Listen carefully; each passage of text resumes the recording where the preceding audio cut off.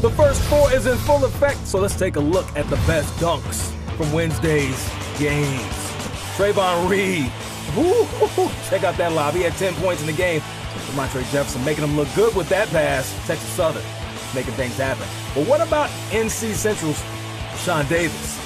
He gets the finish. He had 19 points and 11 rebounds. The two-man game working to perfection. What about Mickey Mitchell? That nice backdoor cut. He had 10 points. Oh yeah, two-handed flush. That's in there. Elevate, elevate, elevate, elevate. Arizona State making things happen. Now, I don't know what's more impressive, the pass or the dunk. Cody Justice with the perfect dime with Miller White getting it done. 4 points, 4 rebounds. And those are your best dunks from Wednesday's NCAA action.